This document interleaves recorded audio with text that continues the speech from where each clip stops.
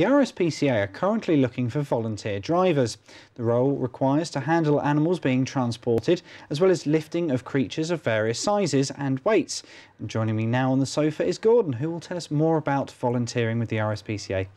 Well, thank you very much for coming in. And as we said there, you're a driver, but you were a driver in your previous life. Then when you retired, you carried on driving. That's right. That's right. I was a heavy goods driver for nearly 40 years, and I do enjoy driving. And that's one of the things you need to do for the role I do. You need to enjoy driving, because you can drive quite long distances sometimes. But I think the main thing is you need to be an animal lover. Okay. So those are the two main qualities, or whatever you like to call them, that you'd need. Brilliant. And we were talking a little bit earlier that actually you do travel some distance and kind of back and forth and relay with other drivers around the country. That's right. That's right. I mean, I did one trip, if you could call it locally. I picked 2 border collies up from a foster home in Portsmouth and took them back to their owner in South Wales. Wow. Which was quite a long, that was for pet retreat, which was quite a long trip. I go up to Birmingham sometimes, across to Kent, down to Devon. So you can drive some long distances. So you need to be prepared for that. It's not just popping round to the local vets, which you do as well sometimes, but you've got to realise that you can be out all day. And you're saying you've got to be an animal lover as well, but you do get some more unusual animals, shall we say, in the back of your van? Yes, I think I've been doing this for 6.5 years, and in that time I've had tarantula spiders, various snakes, lizards, through all the domestic animals, up to sheep and goats and pigs, and wildlife as well.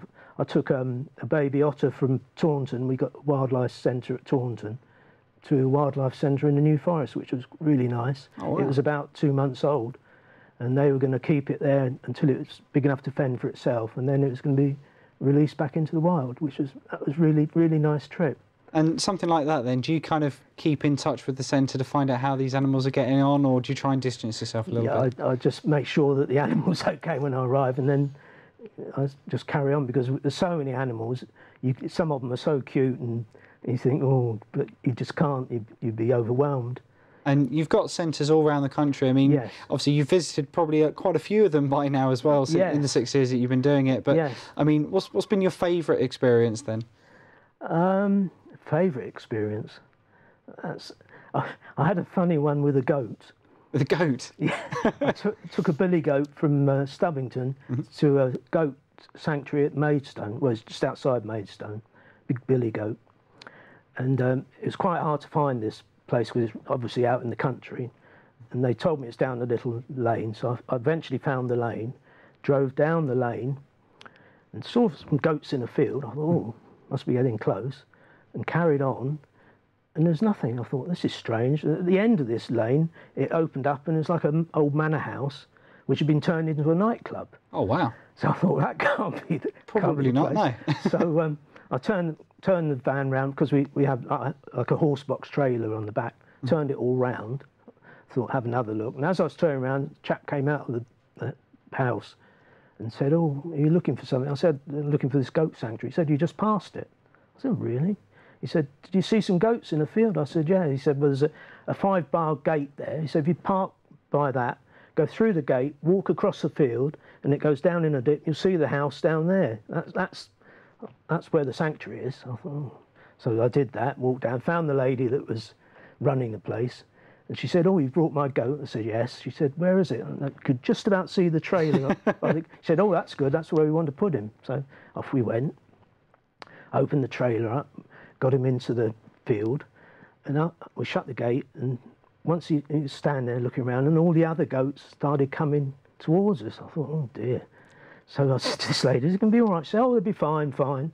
And we dealt with the paperwork, because you'd get DEFRA paperwork for animal movements you have to fill in, and adoption papers. So while we were doing that, all these other goats, and they all standing looking at him. Curious things. Yeah, and this billy goat looked very important, and just sort of standing there looking round. So I said, you sure he'd be? He said he'd be absolutely fine. So I said, okay. So off she went, and I went back to the van. I thought, I'll just stay for a few minutes and make sure everything's okay. After about 10 minutes, this big billy goat sort of looked round and started trotting around the field, And all the other ones started following that like Pied Piper. I thought, well, he's obviously the leader of the herd So he already. settled in quite nicely then? And he looked really, really pleased with himself and really important looking.